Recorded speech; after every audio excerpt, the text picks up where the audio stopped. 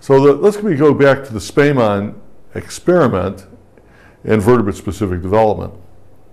This is an experiment done in the 1920s by Spemann and Mangold, and it was an experiment that was the most famous experiment in the history of developmental biology, maybe is still in the history of developmental biology.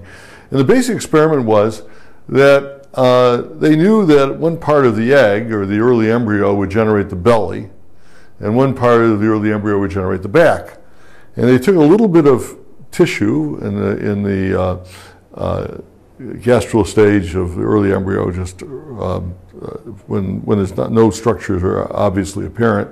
And they moved this tissue, which was from the back, just a little bit of it, onto a recipient embryo, and put it on its belly.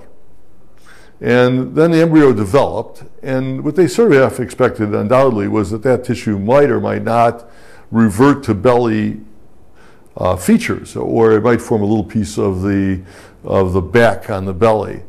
But the result was very striking. It produced conjoint twins, transforming the belly tissue into an entire embryo, including the central nervous system and the somites and the notochord and all those things you can see in the bottom of the histological section, a mirror image of the other side. And most of those tissues, almost all those tissues, arose from tissues that were respecified by some sort of signal that came from this transplanted tissue. So that seemed to be, that transplanted tissue must have been really very, very special. We actually now know that though it is special, it really is special in eliciting an existing response from the surrounding tissues, which are normally repressed from forming the body axis. So the body axis could form anywhere, and this is a local region of de-repression. So, okay, but anyways, and this tissue, this signaling tissue, gives rise to the notochord.